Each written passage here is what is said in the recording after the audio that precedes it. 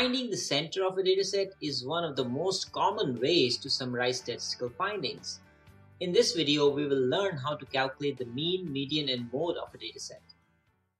The mean, often referred to as an average, is calculated using the following two steps. First, add all of the observations in the dataset, and finally, divide the total sum from step 1 by the number of data points in the dataset. Imagine that we want to calculate average of a dataset with the following 9 observations. Step 1, calculate the total. Step 2, divide the total by the number of observations. So for our dataset, the total is equal to 45 and the number of observations is equal to 9, and hence the mean or the average of this dataset is equal to 5. Now let's calculate the median of the same series of the data. Median is the value that, assuming the dataset is ordered from smallest to largest, falls in the middle. If there are even number of values in a dataset, we can report the average of the two middle numbers as the median of the dataset. There are 2 steps involved with finding the median of a dataset. First, order the values in dataset from smallest to largest, and the second step is to identify the numbers that fall in the middle. Let's arrange the data points from smallest to largest. The center of the dataset and hence the median is 6. Suppose we had 8 data points instead of 9. Here is how the dataset with 8 points arranged from smallest to largest would look like.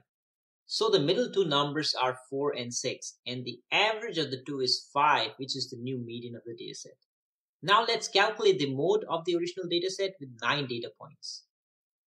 Mode is the most frequently occurring observation in the dataset. A dataset can have multiple modes if there is more than one value with the same maximum frequency. I would recommend you follow these 2 steps to calculate the mode of any dataset. First, find the frequency of every unique number in the dataset, and second, determine which number has the highest frequency. So, for our dataset, the frequency of every number is as follows. The number with the highest frequency is 6, and hence the mode is 6. Now let's see how we can use Python to find these 3 measures of central tendency. To find the mean, first we need to add the values together, and let's set a new variable total equal to the answer.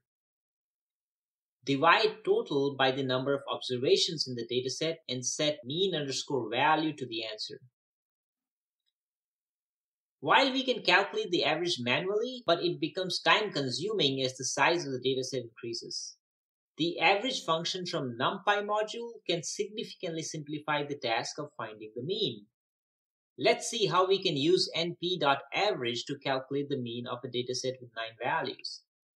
Let's first create an array data that contains all our data points. We need to import the NumPy module. Type import NumPy as np. Then we can write the following code to calculate the average and store the result in a variable named data underscore average. Similarly, the median function from NumPy module can be used to find the median of the dataset. Type np.median data to calculate the median of dataset with the 9 values.